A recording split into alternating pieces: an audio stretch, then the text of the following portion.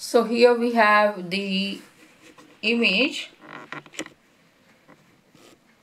Slightly I've adjusted the camera, and we can see that there's a lines drawn with the macro tip pen.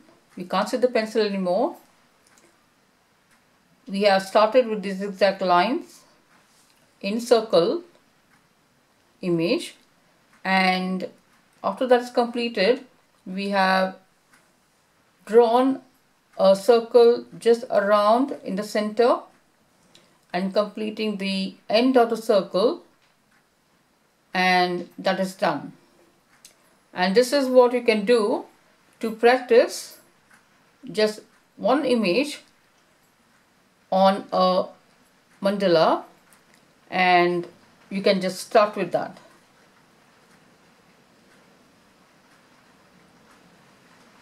Okay then, see you next week on Wednesday, and hopefully we should see your pictures very soon. Thank you.